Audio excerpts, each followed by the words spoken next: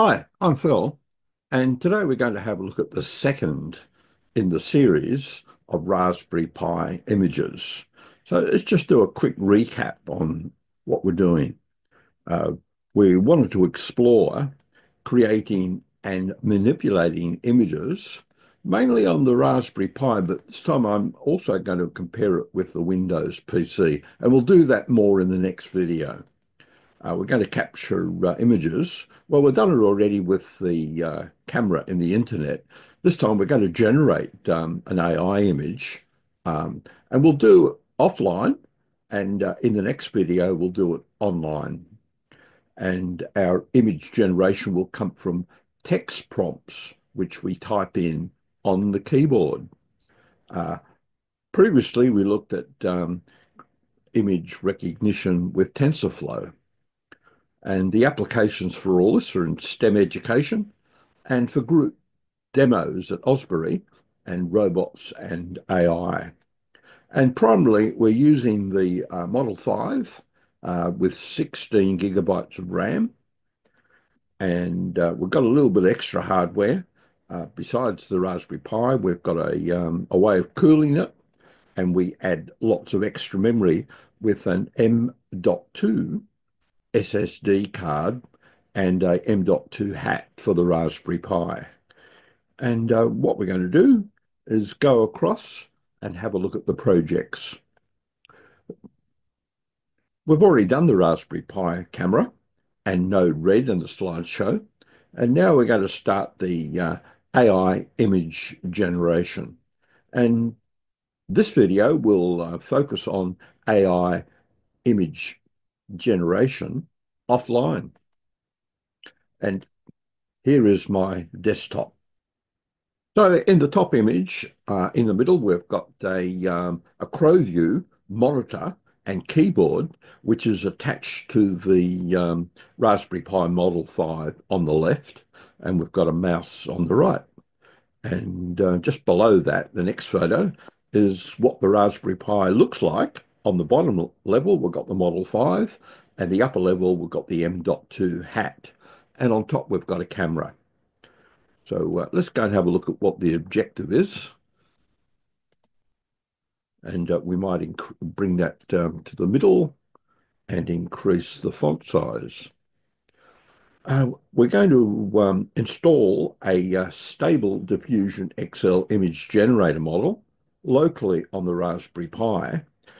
And we'll go to run the image generator and have a look at what images we get. We use the Raspberry Pi and access. We don't really need access to the internet. So this is an offline version. So we might change that later. Hardware-wise, we're going to use a Stable Diffusion model. And to do that, we need to install the model just with that simple command. Then we run the script. And that's going to be run on the Raspberry Pi. And we'll then execute it and see what we get.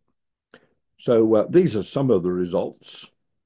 So when we run that script, we get for a prompt, and the prompt here is a cat, a very, very simple one.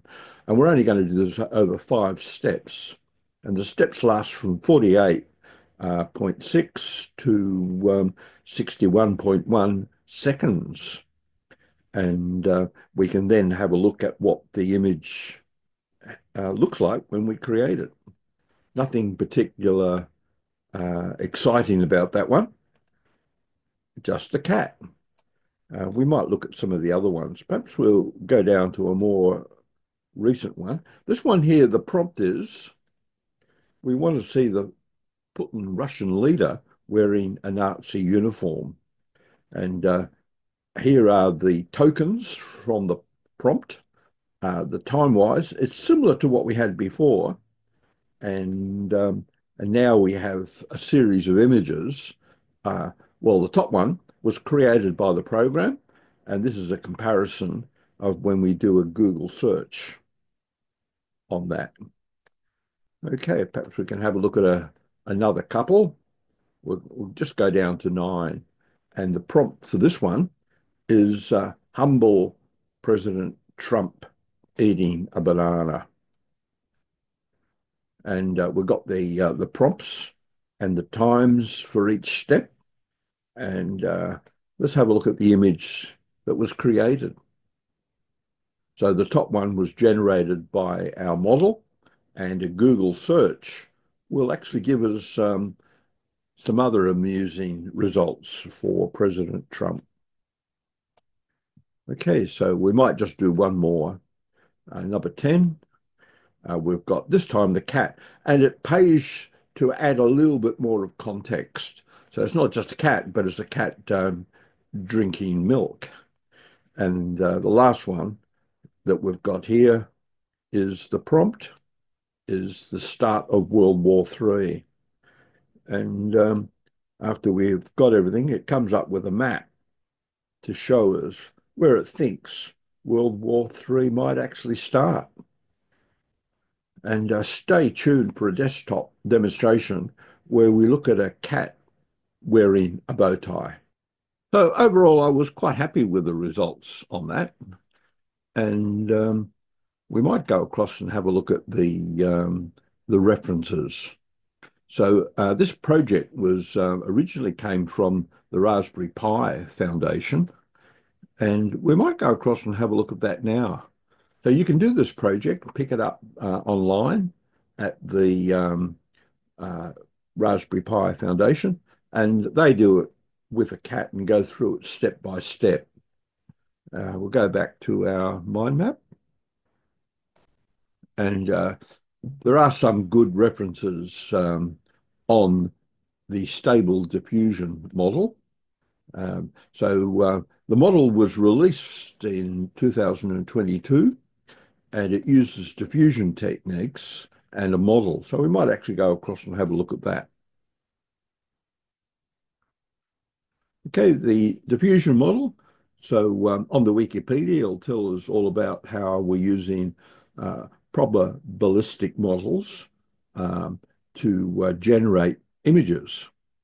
And here is the summary of doing that. So plenty of mathematics involved, and it's a bit of fun running the model on the Raspberry Pi. And stay tuned for a desktop demonstration. Here we have the Raspberry Pi Model 5 with 16 gigabytes of RAM and a M.2 SSD drive. And it's connected to a CrowView display. And what we're going to do is demonstrate offline image generation. And we'll go ahead and do that. So we'll look at the terminal on Raspberry.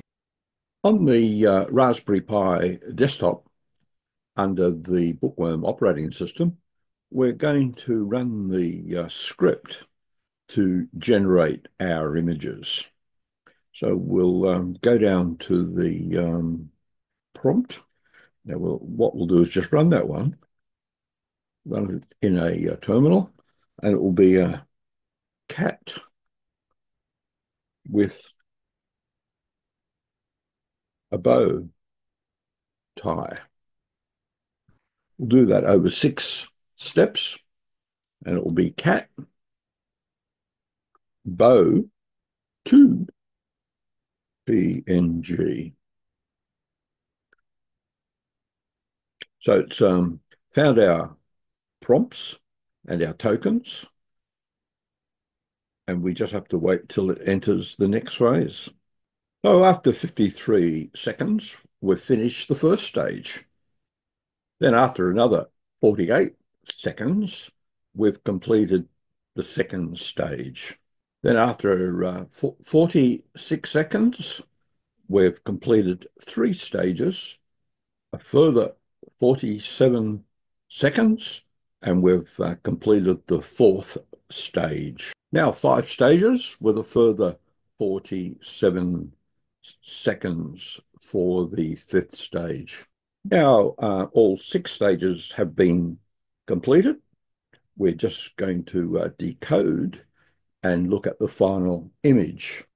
So the decode phase is now finished. Let's go and have a look at the image. It's cat bow 2, and here's our second cat with a bow tie. We might compare that with the other one, which I've just done previously. So each image is slightly different. I'll just get those side by side so you can compare those. And we've generated a cat with a bow tie on 2 occasions with our Stable Diffusion generator.